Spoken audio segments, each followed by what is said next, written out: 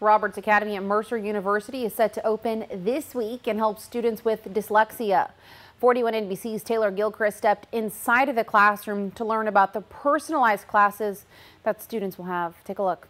Roberts Academy at Mercer University is the first Georgia school prioritizing dyslexic students outside of Metro Atlanta. In a very structured environment, a very safe environment, but also a very diagnostic environment. Head of school Joy Wood says they will have a low student-to-teacher ratio in classrooms, allowing students to dictate the pace of remediation. So we meet them where they are so that they can move at the pace in which they need to move. 31 students from counties across Georgia will start their school year here at Roberts Academy this week.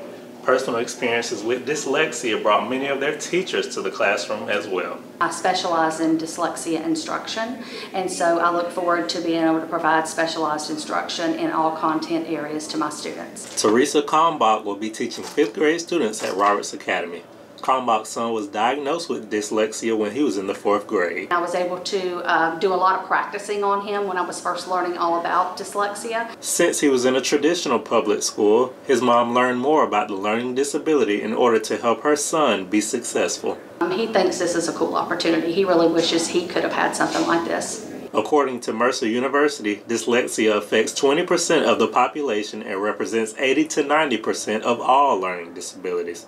Kalmbach says she's excited for the opportunity to make an impact on this important issue in her community. This is a need in our community, and I'm so thankful to be able to help and to support these students because we want to have them college and career ready, and we want them to have successful lives. In Macon, Taylor Gilchrist, 41 NBC News.